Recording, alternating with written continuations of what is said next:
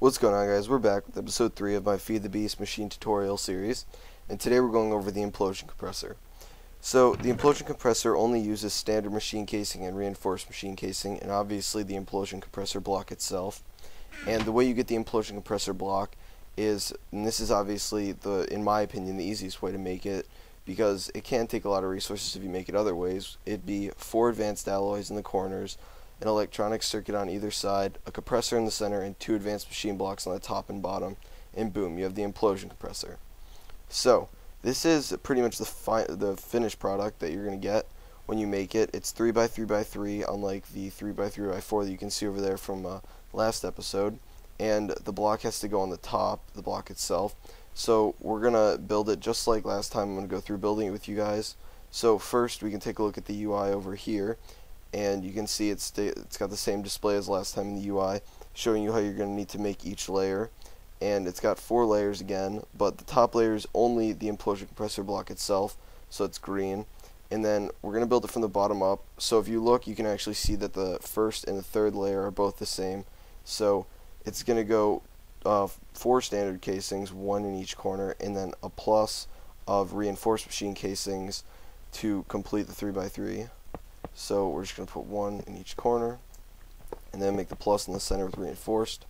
Then if we look, the next layer is reinforced on all sides except for the center. So we can do that right now. And there's nothing in the center, unlike when there was lava last time. Then if we look over here, you can see that it's the same layer again. You've got standard in all 4 corners, and then a plus in the center of reinforced. So put these in all the corners. Whoops. And then obviously you just put the Implosion Compressor on the top, and boom, turns to green. So that means you're good to go, other than the power that you need. And like last time, I'll show you guys, unfortunately you can't mix and match blocks, and especially you can't even upgrade them all. So if you look, I've replaced the standard with reinforced and the reinforced with advanced, and that doesn't work. Incomplete machine casing. So I don't know why you'd like to do that, because it's pretty much just wasting resources, but if you were curious, you can't do that, unfortunately. So it kind of sucks, but nothing you can do about it.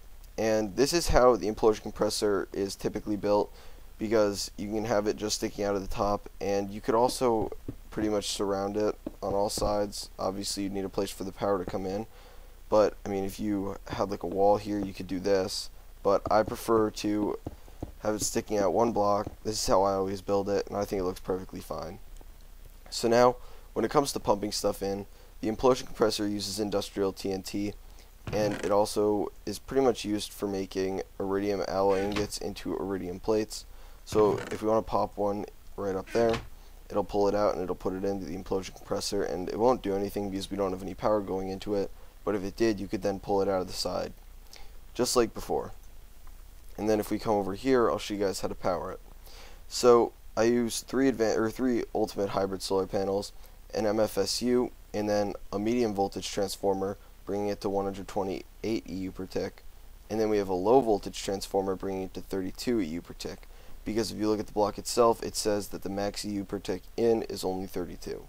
So that is not the same as the industrial blast furnace, which took medium voltage, and it will in fact blow up if you mess it up. I'm not going to show you guys that, but it will blow up, take my word for it. And then if I just want to show you guys, we can pop the ingot in there, and just grab some TNT from over here. It should only take 8. Pop it in there, boom, real fast. You get 4 dark ashes, which are pretty much useless, and an iridium plate, which is most likely what you made this for. So I hope this helped you out, guys. And if you'd like to see something special next time, be sure to post in the comments, and be sure to subscribe. It helps me out a lot, especially because this is a new channel, and I'll see you guys later.